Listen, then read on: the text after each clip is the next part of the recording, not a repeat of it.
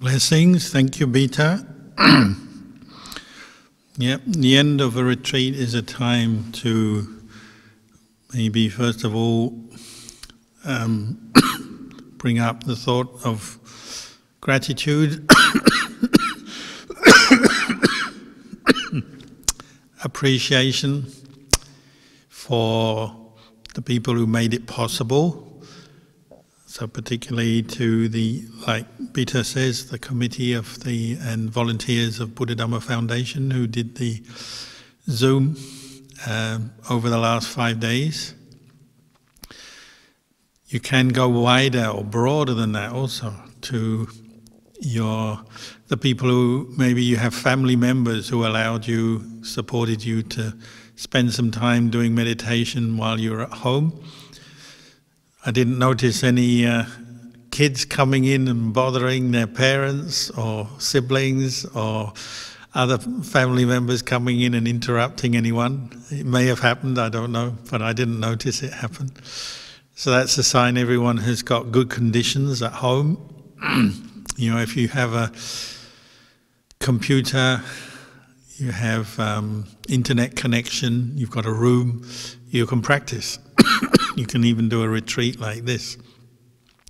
That's something to be grateful for, you know, the opportunities we have to practice the Dhamma in all kinds of situations.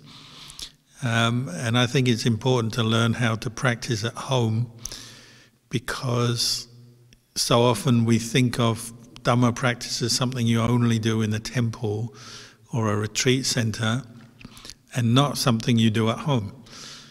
Whereas now you all have proven you can practice the Dhamma at home, just as it may have its own set of obstacles or challenges at home because of the proximity to other people or the comforts and the distractions. But still, if you've learnt to do some quiet meditation at home, have a bit of discipline, doing sitting, walking meditation, listening to the talks and so on, that's something to be very happy about and to use for the future.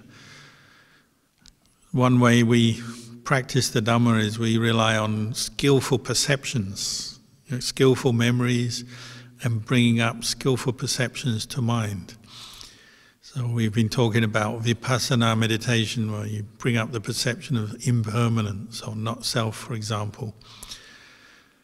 But also just bringing up the perception that your home is a place where you can practice the Dhamma. And if you've been meditating and experienced some joy, some piti and sukha, some happiness, chanting or listening to Dhamma or meditating while you've been on this retreat, that's something you might be able to access again in the future. Next time you're meditating, you may be on your own, not part of a retreat, but you do some meditation and you can think back to the time previously where you were peaceful, where your mind was more focused on Dhamma and mindfulness was present, and you can bring up that perception again and again and again in the future. Sometimes that's all it takes. You just think of a Dhamma teacher, or you think of a teaching, or you think of even just how you felt when you were peaceful, last time you were peaceful, and you bring up that perception and it works, and it actually helps you to let go of different distractions and your mind settles down quickly. And if you've got that possibility when you're at home, then that's a very rare and very valuable thing to have. Because sometimes, as we know, you're at home, sometimes you experience the worst stresses when you're at home, or you're ill at home, or you have this problem or that problem at home. If you can still go and meditate, calm your mind down, get a better insight into whatever the problem is, that's a very valuable thing. So part of our practice is just to appreciate all the good causes and conditions that we have, to be thankful to the people who help us, the teachers, the organisers, our own families, whoever. Even to be thankful to ourself that you made the effort to come on the retreat. You can be thankful that you had that aspiration, that intention, you completed it, you did the retreat. Whatever came up in your mind during the retreat, sometimes we're more peaceful than we expected, sometimes it's harder than we expect. It doesn't matter. The important thing is to be making that effort and doing it. And you can be thankful to all these different people and the conditions and the different factors that have allowed you to be able to do this. That's something to appreciate and hopefully repeat in the future. As we've been hearing, people have their worries about sickness, aging, the state of the world, all the problems that we face in daily life. And so I would recommend, the practice of Dhamma is the way to skillfully negotiate the problems of life and further your spiritual practice, further your understanding of truth, to find real peace inside. We can only do so much with the world around us to improve it and make it better. Society is a big place, the world is a big place. We can do some things to improve, and perhaps we should, but in the end, the place where you can be most effective for improving your life, experiencing more happiness, is your own mind. And that's where your efforts will bear most fruit. And that's why we have to learn some of these skills, how to meditate, how to bring up mindfulness, how to reflect on the Dhamma, how to introduce more skillful thinking into our consciousness. This is all these are all useful life skills, useful things we can do for now and for the future. And I always say at the end of retreats, don't think the retreat finishes just when you turn off the screen or the actual closing homage is said, and that's the end of it. The effects, the good karma and the good effects of this retreat can be very long-lasting. You may be doing something totally unrelated next week, working or travelling or doing this, doing that.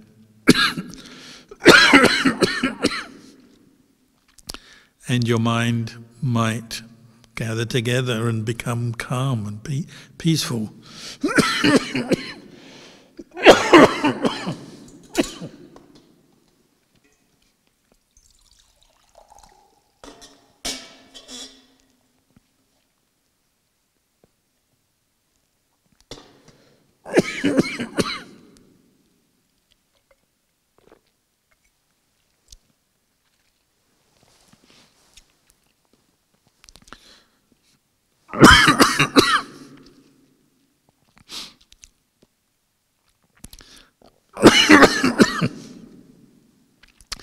At some time in the future, your mind might become calm, peaceful, or you might have some insight arise. Just see that you need to let go of a certain thing you were holding on to, a negative thought, a reaction, an emotion. You might allow your mind just to go peaceful when it comes up. And part of that is the result of having done this retreat. Anyway, it looks like my time is up. My throat is not going to allow me to teach anymore, I think, because I've spoken enough. So I won't try to give you any more instruction now. I just encourage you to keep practicing, ideally every day. Keep bringing the Dhamma into your heart on a daily basis, and you'll find that that brings some meaning and some value to your life.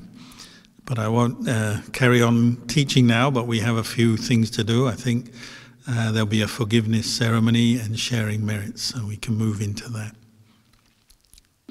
Now, on behalf of the Sangha, we'll give a blessing to you all for appreciation, anumodana for your efforts in keeping precepts, meditating, listening to the Dhamma, chanting over the last 5 days.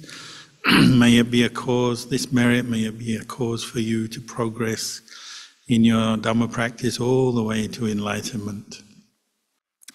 Sambaroga Vinimotawa Sambasanta Bhavajitawa Sambaviramati Kantawa Nibhutawa Jatavam Bhavasam Tiyo Vivajantu Sambaroga Vinasatu Mate Bhavantantarayo Sukhi Yugo Bhava Abhivadana Sili Sanicam Buddha Pachayino Chataro Dhamma Vadanti Ayuvano Sukham Palang Bhavatu Sampamangalam Rakhantu Sampadevata Sampabuddhanubhavi Nasada Soti Bhavantu Te Bhavatu Sampamangalam Rakhantu Sampadevata Sampadhammanubhavi Nasada Soti Bhavantu Te Bhavatu Sampamangalam Rakhantu Sampadevata Sampasankhanu Bhavina Sada Soti Bhavantu Te. Sadhu, sadhu, sadhu. So we'll have the slides coming up on the sharing of verses and aspiration, and may Lampo and the Sangha lead us in this recitation.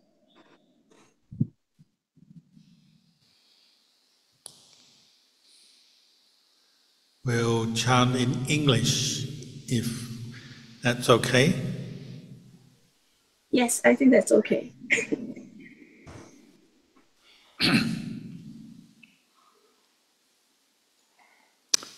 Now let us chant the verses of sharing and aspiration.